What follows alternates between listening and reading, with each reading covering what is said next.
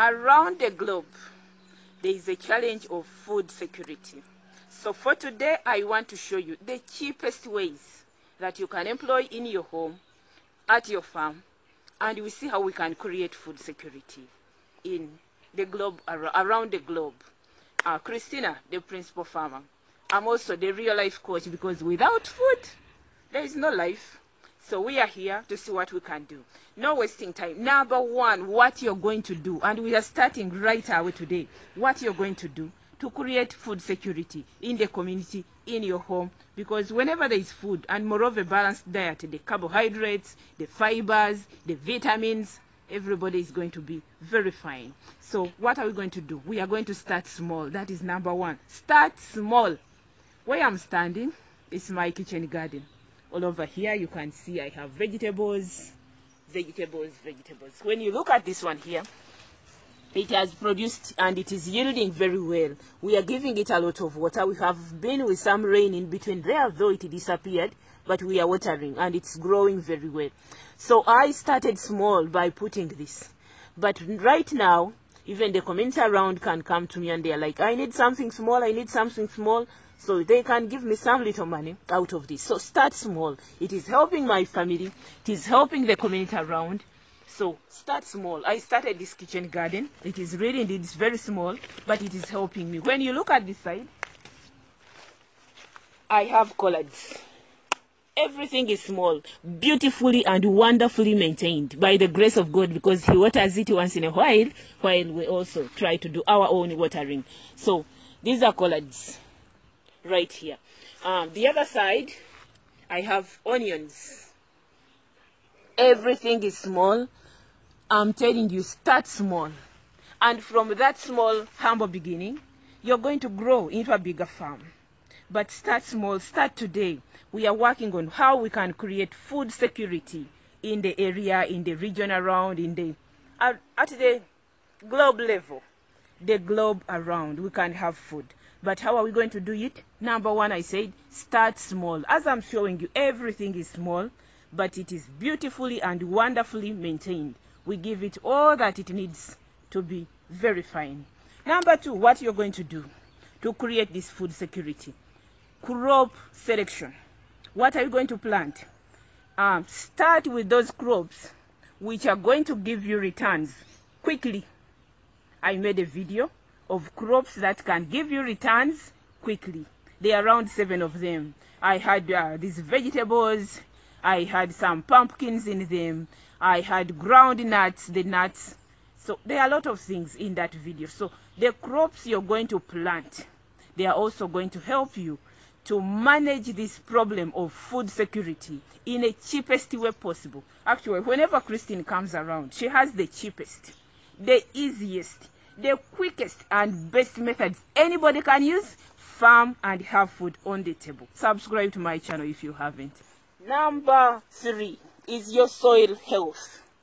The soils where we are farming from in these semi-arid areas, they are more of sandy soils. But what do? We always support our soils with a lot of composite, like as you can see here on my banana. I'm trying to wait. If the rain comes very fast, we shall add some water. Some water will run through these things. If not, we shall add our water manually. Then we see how we can compose these things. They make very good composite for our bananas to continue growing. So support your soil to give you the best always as you're farming. Farming sometimes here can be very hard and some people tend to give up. That's why we always have characteristics like famine, poverty, hunger, malnutrition. But all these things can be worked on. That's why I insist you subscribe to my channel. You'll not live the same way you've met me. The next, what are we going to do? Is crop rotation. Crop rotation is always, if you have planted some beans here in this plot, the next time you put something else, maybe maize. As you can see also, this side I've done intercropping into my garden. This is part of me also. I've done intercropping. There is some maize.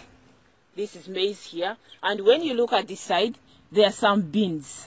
These ones here. So all these things of intercropping crops, they can help us to fight this problem of hunger in the community. So intercropping or things can help. When you look at this side, I've intercropped my bananas with apples. This is an apple tree here, and it's growing very well. I'm giving it a lot of manure, a lot of composite. It's really growing very well. It's an apple tree. So we need to do a lot of things. Intercropping is one of the ways we can always fight this problem of food insecurity in our communities. The next, farming information.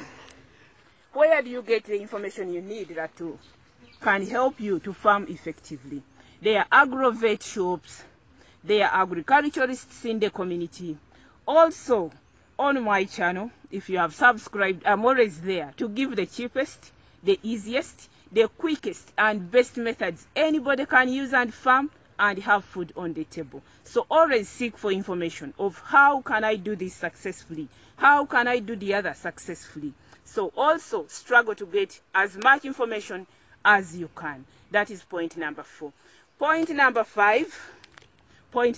I told you I always save the best for the last bit of my videos. I want to thank you, my viewers. Number 5. It's from my Bible here. Actually, today this is my son's Bible. It is in Psalm 24. Psalm 24. What is it saying? Psalm 24 verse 1. It is saying, Psalm 24 verse 1, that the world and all that is in it belongs to the Lord. The earth and all who live in it are His. So, as you're doing your farming, always pray to God, because He's the only one who can give you the rain and the sunshine in a balanced way.